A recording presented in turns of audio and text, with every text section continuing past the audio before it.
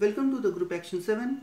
In this lecture we will show that if G is a finite group and P is the smallest prime dividing the order of the group G, and if G has a subgroup of index P, then that subgroup will be normal. For example, if we have a group of order 15, then 15 can be written as 3 into 5, then 3 is the smallest prime dividing the order of the group G. So if G has a subgroup of order 3, G has a subgroup of index 3, then that subgroup will always be normal subgroup. So we will prove this. So for proving it, we will use our lectures group action 1, group action 2, group action 3, and a lecture on left coset, right cosets and Lagrange's theorem. So it is good if you see these lectures before going through it. So let us start. So G is a group, and we have assumed that H is a subgroup of index P. Index P means order of G upon order of H is equal to P. Let us fix a notation.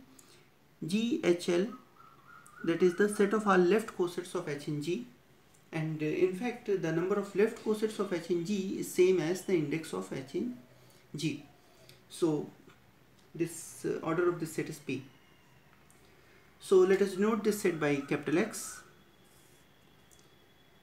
Let us denote this set by capital X and consider an action star from G cross X to X as G star AH is equal to JAH, where G is in G and AH belongs to X. We have shown in group action 1 that this is an action, and in group action 3 we have shown that if we have any action of G on a set X, then we can define a homomorphism phi from G to sim X. And in group action 2 we have shown that for this particular action the kernel of the homomorphism is equal to the core of H in G, and core of H in G is the largest normal subgroup of G contained in H. For detail, please see the group action 2. Now, by the fundamental theorem of group homomorphism, G by kernel phi is isomorphic to, the symbols means is isomorphic to phi G. So order of G upon order of kernel phi is equal to order of phi G. Kernel phi is equal to core of H in G, so we can write it as order of G upon order of core of H in G is equal to order of phi G. So this simply means that order of phi G will divide order of G. This straight line means divides. So order of phi G divides order of G. Now phi G is a subgroup of sim X. By Lagrange's theorem, order of phi G will also divide the order of sim X, but the order of set X is P, so order of sim X is P factorial. So phi G will divide P factorial. So this phi G, order of phi G will divide P factorial. So phi G is dividing order of G, and phi G is also dividing P factorial. So it means phi G, order of phi G will divide the GCD of order of G and P factorial. But P is the smallest prime dividing the order of G. And here the largest,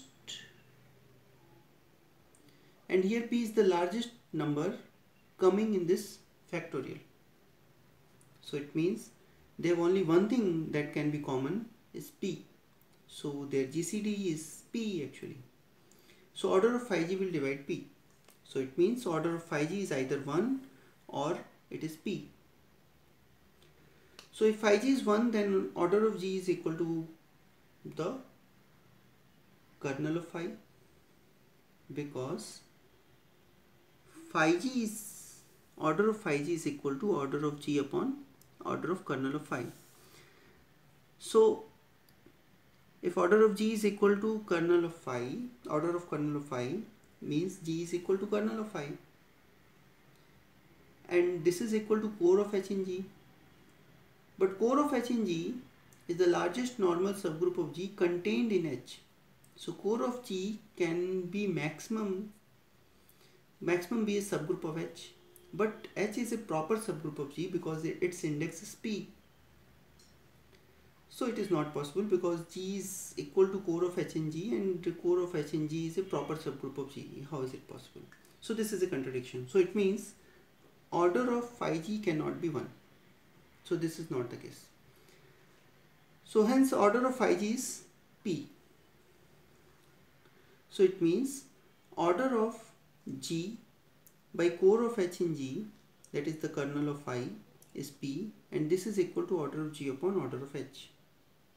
So it means order of h is equal to order of core of h in g, but core of h in g is a subgroup of h. So it means h is equal to core of h in g, and but core of h in g we know it is a normal subgroup.